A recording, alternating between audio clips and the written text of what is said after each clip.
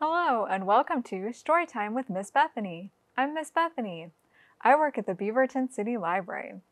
Today we are playing a game of hide and seek. Under one of these homes is a mouse. So let's see. We have all kinds of different homes here.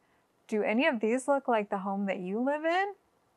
We have a house, a duplex. These are two houses that are stuck together.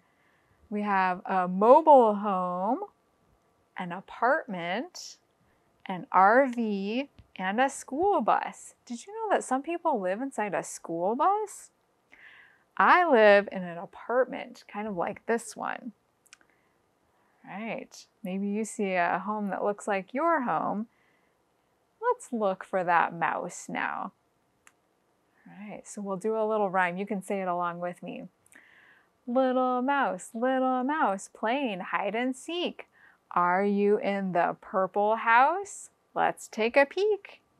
Is there a mouse back there?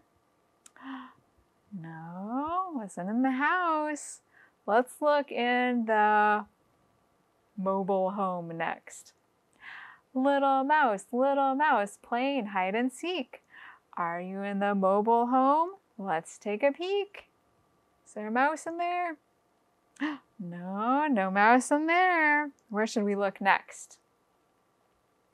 Let's look in the school bus. Little mouse, playing hide and seek. Are you in the school bus? Let's take a peek.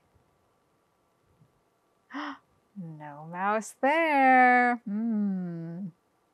Let's look in the apartment next. Little mouse, playing hide and seek. Are you in the apartment? Let's take a peek.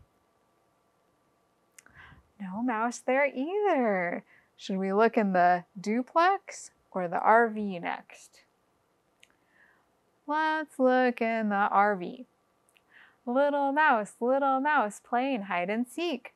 Are you in the RV? Let's take a peek.